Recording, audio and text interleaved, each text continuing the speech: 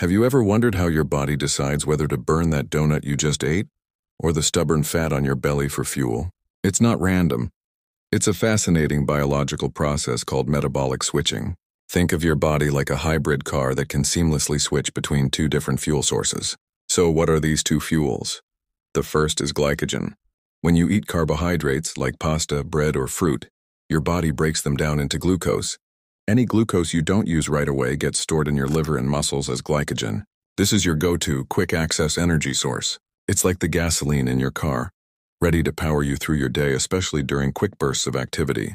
But what happens when the gas tank runs low? That's when the magic happens. Your body makes a metabolic switch to its second fuel source, fat.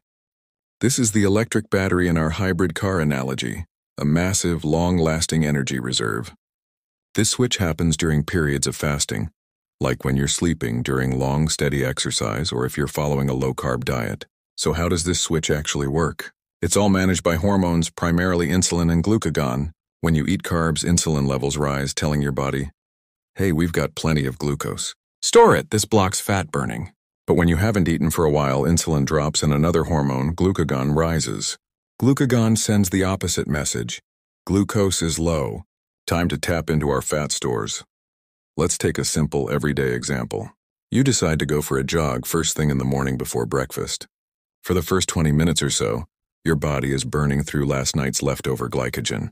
But as you keep going, and that glycogen depletes, your body switches gears and starts burning fat to keep you moving. You've just experienced metabolic switching in real time. Now, why should you even care about this? Because being good at this switch, what scientists call metabolic flexibility, is a superpower for your health.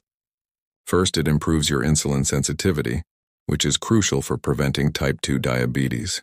It also helps reduce chronic inflammation and boosts the health of your mitochondria, the tiny power plants inside your cells. And here's a cool bonus for your brain.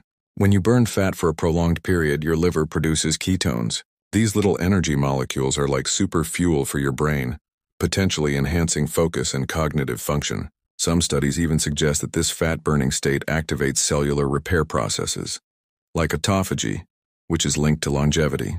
So how can you become a better metabolic switcher? Try things like fasted cardio in the morning, experiment with intermittent fasting, maybe by finishing dinner a bit earlier. And of course, reducing refined carbs and sugars can make a huge difference. But remember, carbs aren't the enemy. They're essential for high-intensity exercise. The goal isn't to eliminate one fuel source, but to get your body flexible enough to use both efficiently. By training your body to be metabolically flexible, you're not just optimizing your energy levels, you're investing in your